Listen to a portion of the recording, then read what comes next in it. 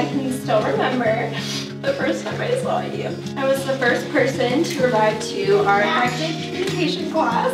When our professor welcomed us, I looked up for the first time and I saw some blonde guy in a Black Sabbath t-shirt with holes in it. I was smitten after our first few conversations.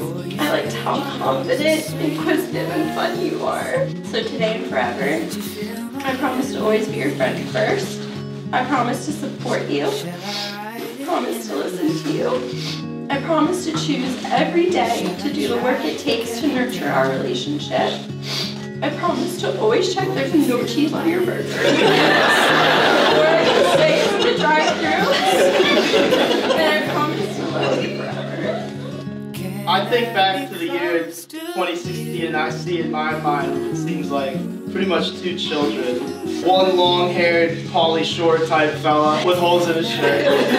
And one passionate, beautiful, and kind lady with a lily Pulitzer.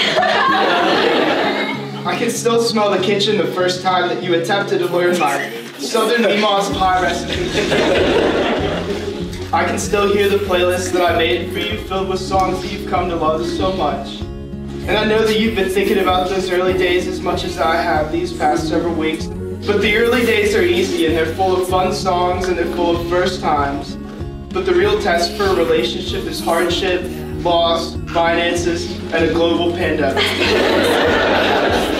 No matter what happens to the world or what's happening to me, I take so much solace in the fact that no matter what, I come to a person that loves all of me, and I love all of you so much. I love your kind and sensitive soul.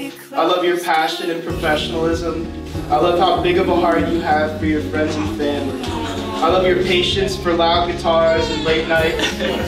But most of all, I love the family and the life that we've built, and I can't wait for what's to come forever for us. I love you so much.